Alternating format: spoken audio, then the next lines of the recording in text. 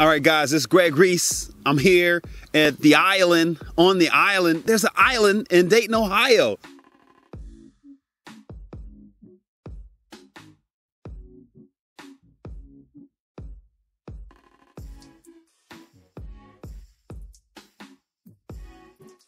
It's Thanksgiving. Happy Thanksgiving. And you see the beard right here. I told you a little bit about that, but I wanted to give this 30-second intro because my story got added to today. We're speaking about man, beards, everything. So there's my portion, but also there's a portion of a family, a portion of a community, a legacy, if you will, a Thanksgiving tradition. So stay tuned, man. I feel good inside. It's Greg Reese, videos, images, pictures.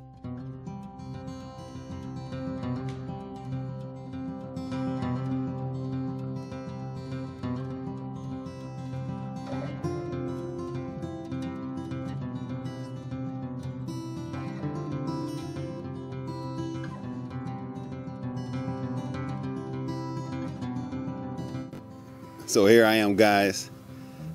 As you see, I told you my beard was a little bipolar. Look at that spot there. See this? I'm trying to grow this beard. This has been about 4 to 5 weeks out, and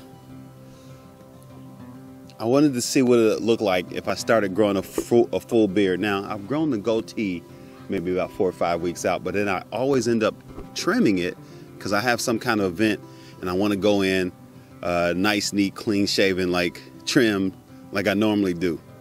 But I said, I've been underground. This is my axe, this manly man type of thing, rugged. I was thinking to myself, I said, I'm in Dayton. I don't know too much about the area just yet. I said, where can I come to show that manly man, that rugged feel? And I wanted to go to like a park or something. And then I wanted to see a lot of trees so I could segue into Greg Reese cutting up and blowing leaves and stuff. And I said, you know what? There's both. There is a park along with some trees, along with the first place that they played an NFL game. So I said, man, that's some manly stuff.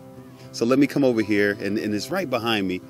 I'm gonna walk up to the sign a little bit later, but this is the first area. So I'm not sure if it's back there or is it over there, the first area that they played an NFL game.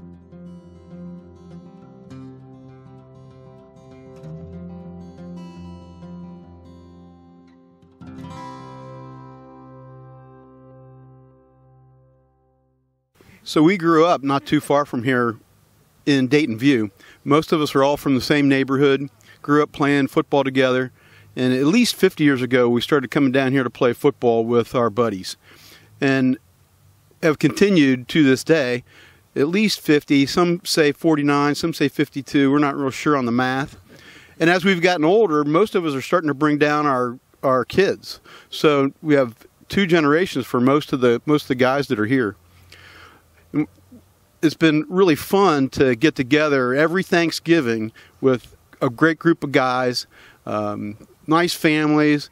It's really fun to get together, and our football games have gotten shorter and shorter as we've gotten older and older. So the old guys, we just kind of waddle around while the young guys really play. There's 4 of us probably have been coming down here for all 50 years. Ron and Rick and Tommy. Larry's not here, so yeah, I think we have the 4 or 5 of us been coming down for 50 years.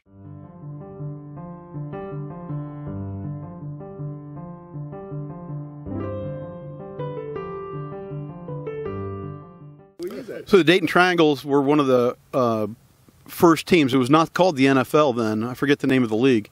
But the Dayton Triangles hosted the very first, what became the NFL, in October of 1919. And that's why the NFL was going to honor Dayton as a site until they found out there were relics underneath the ground. So they were going to put in a big stadium. But that didn't happen. So, but we played Little League baseball here, and in high school played at Howell Field, which was always great for a high school kid to play on the really nice field. It's like, oh man, this is awesome playing here.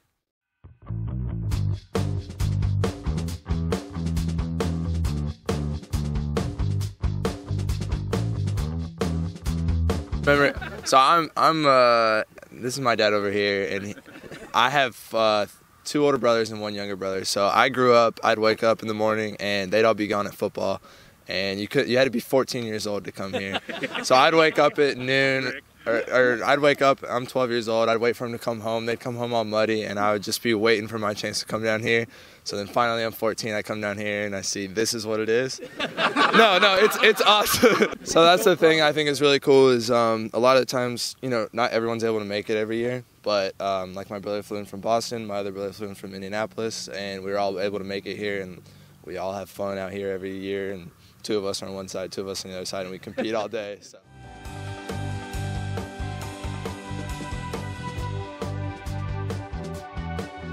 Stay tuned to this channel because I'll broadcast the whole thing soon.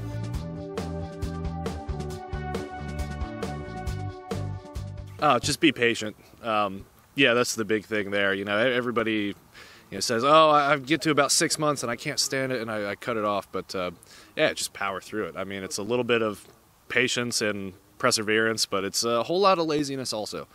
There you go. Yeah, so if you can get past that point, just get past that 6 months and let it keep going. Gravity takes over after a little while, I think. Just starts pulling it straight down.